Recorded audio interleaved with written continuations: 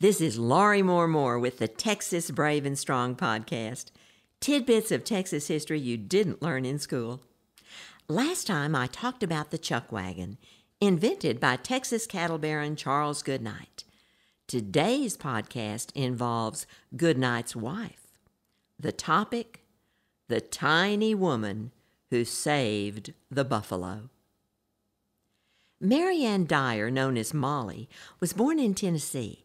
However, her father, lawyer, moved the family to Fort Belknap, Texas in 1854 when Molly was 14. Both her parents died shortly after the move, and young Molly assumed responsibility for the care of her 5 brothers, teaching school to provide support. Molly was tiny, a mere 5 feet tall, but she proved to be tough, dedicated, and ready to take on a challenge. Molly met cattleman Charles Goodnight at Fort Belknap about 1864. In the latter part of the 1860s, she moved to Weatherford, Texas to teach school. In July of 1870, she married Charles Goodnight, who was already building a strong reputation as a cattleman. He was the only person who called her Mary rather than by her nickname, Molly. The newlyweds settled down to ranching on the spread Goodnight had already established near Pueblo, Colorado.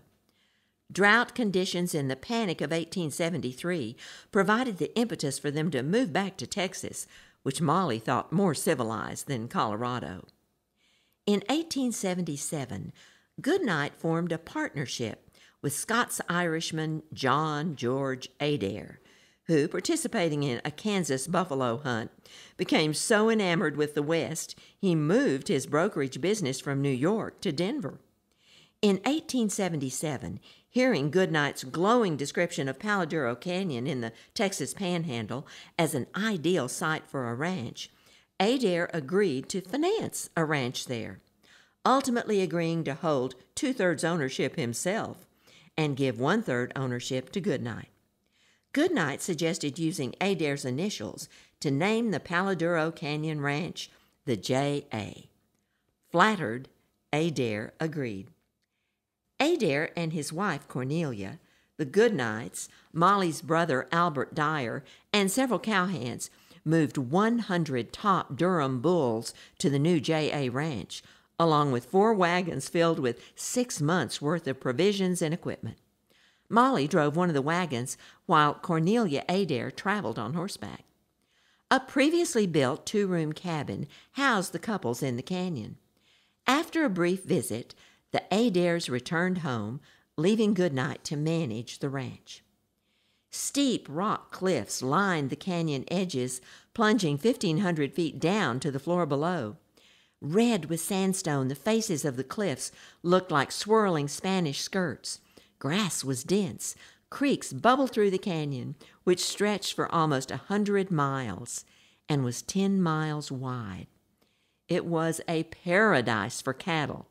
But it offered a lonely life to a woman. The nearest neighbors were 75 miles away.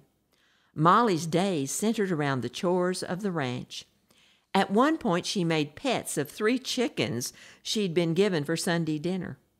Her social interactions, including hosting parties for the cowhands, teaching them to read, and occasionally entertaining curious Indians. She rode the floor of the canyon on a 2-horned side saddle designed for her by Goodnight.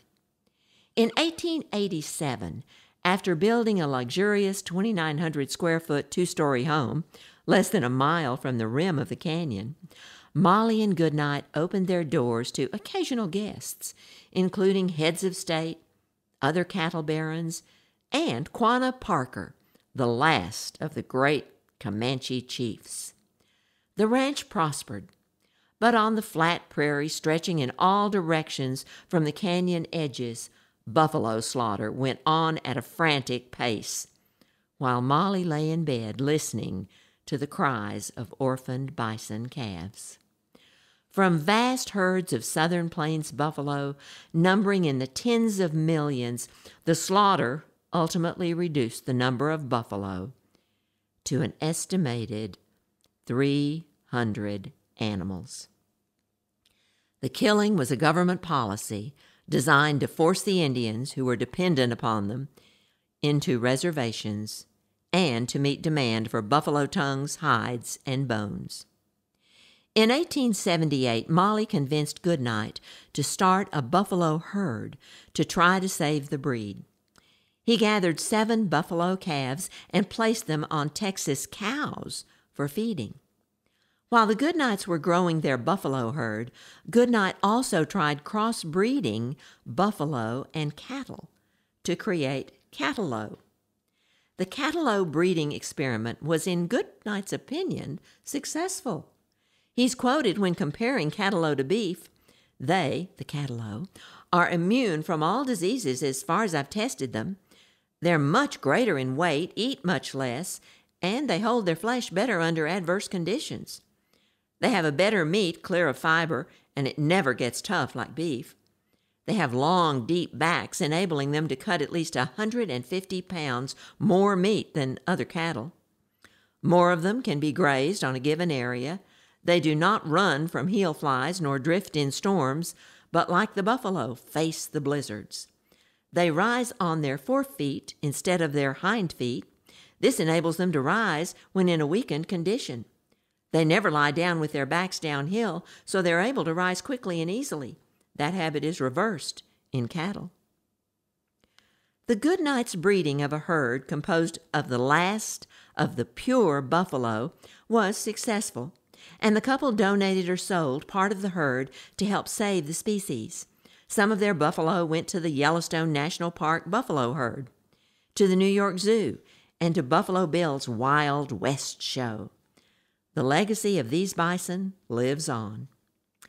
After 10 years of ranching in the canyon, Goodnight took his 1/3 interest in the ranch and ended the Adair partnership. The remainder of the J.A. Ranch reverted to John Adair's widow and heirs, who continue to manage it today, and have donated the ranch's Southern Plains bison herd to the Texas Parks and Wildlife Division. The Wichita Mountains Wildlife Refuge in Oklahoma hosts bison that are direct descendants of Goodnight's bison from the New York Bronx Zoo breeding program.